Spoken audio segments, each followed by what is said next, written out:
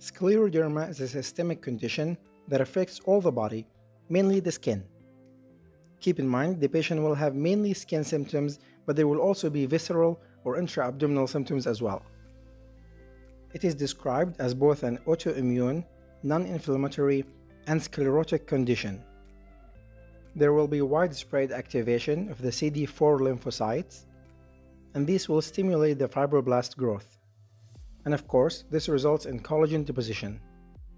So you will have fibrosis all over the body.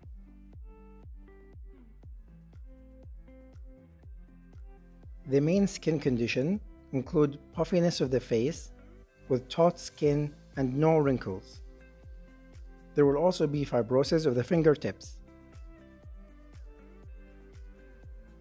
The systemic involvement can involve pretty much any organ in the body, mainly the esophagus or the lower esophageal sphincter. This is one of the earliest, if not the first symptom, other than the skin, of course.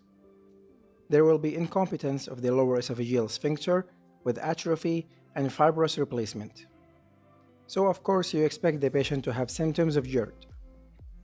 But it can also involve other parts of the esophagus, like for example the middle or upper part, and this presents as dysmotility with the patient having dysphagia. If the pulmonary system is involved, we expect the patient to have hypertension in the pulmonary area, so pulmonary hypertension, with interstitial fibrosis. The kidneys can also be involved, and this is known as scleroderma renal crisis.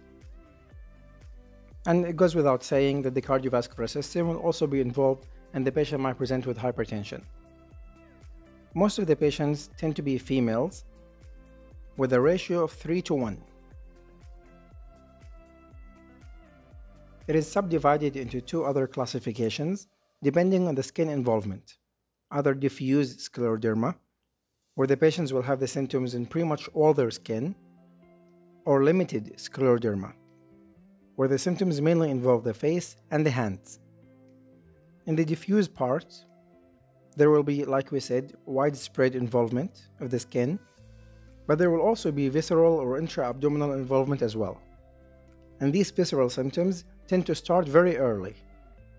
The progression would be very rapid, and it's associated with the antibodies, anti-Scleroderma 70 antibody, which is a DNA topoisomerase 1 antibody, and anti-RNA polymerase 3 antibody. On the other hand, the limited scleroderma, which has the involvement mainly in the face and the fingers or hands, also involves intra-abdominal structures, but the symptoms are much milder than the diffuse type. The presentation will be more benign, and the prognosis is much better. It's also known as CREST syndrome. So for calcinosis, anti-centriomerase antibodies, Raynaud's phenomena, esophageal dysmotility, sclerodactyly and telangiectasias. The treatment depends on the patient's presentation. If the patient mainly presents with pain, we give them non-steroids and other pain medications. If they present with dysphagia, for example, we give them certain diets that do not cause dysphagia. And generally speaking, to slow down or decrease the skin involvement, we use immunosuppressant medications. Use the link below to get access to the full dermatology course. This includes more than 60 lectures with study notes and revision cards. You will also get access to the flashcards and MCQs. Thank you for watching.